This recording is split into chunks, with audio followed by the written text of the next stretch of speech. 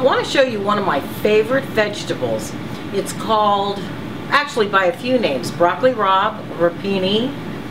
It's one of the bitter greens. It's a baby broccoli, and there's some Asian broccoli that's similar, but it's not quite the same. But anyway, what I've done is I have washed, cleaned, and steamed the rapini until it's really tender. Not crisp tender, I mean really tender.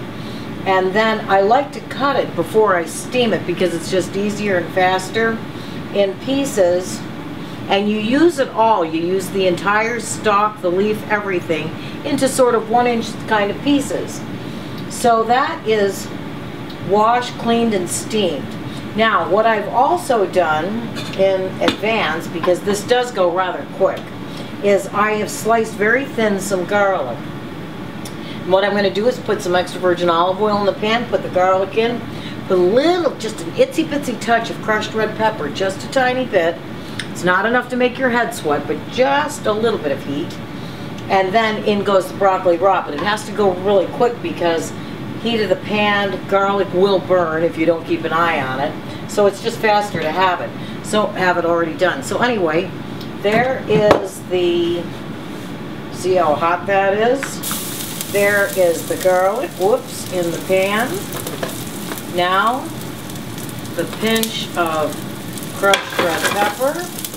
And before that gets burning, in goes the broccoli rabe. That is a very hot pan. And then, we're going to turn that up a little bit.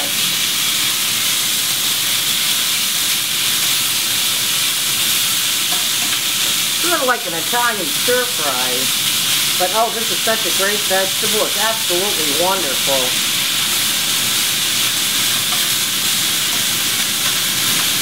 Okay, then after that's warmed up, I am a little bit of salt and a little bit of fresh cracked pepper. Then it's up to you. Just before I serve it, I do like to serve a squeeze of fresh lemon over it, but not too soon because the lemon will make this turn. This pan is drying out a little bit, so I'm going to dress it with a little bit more olive oil. And then we'll stir it up. And oh, if you could smell this, oh, we need smell-o-vision. The garlic and the rapini, oh my God, it's just heaven.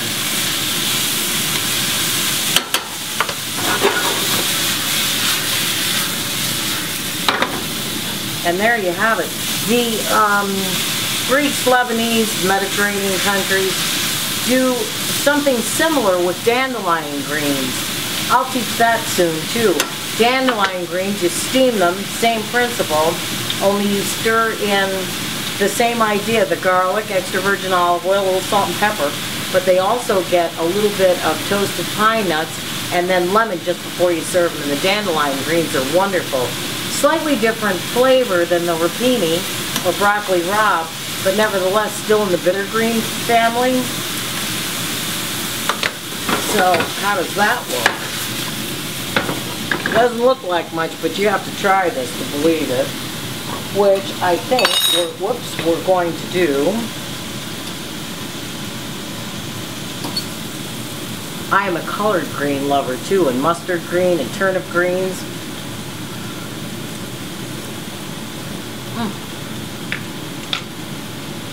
Woo! Hot. Excellent. Wow. Yeah, these are good.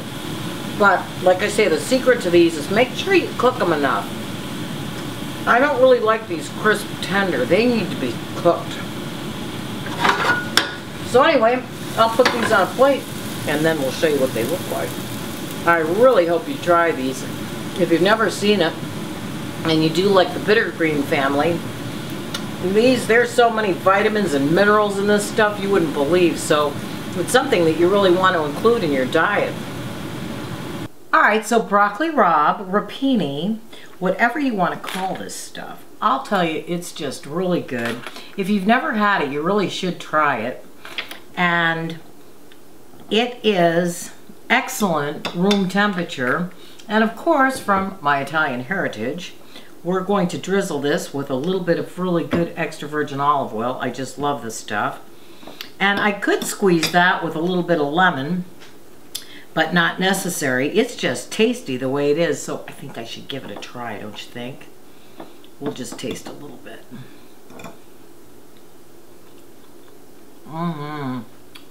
Wow. Garlic, a little bit bitter. Not the garlic, but the rapini. And, oh my God. That is really good stuff. So, thanks for joining me in my kitchen. And do put this on your list of just try once. Classic Italian. Okay, hope to see you again on the next episode.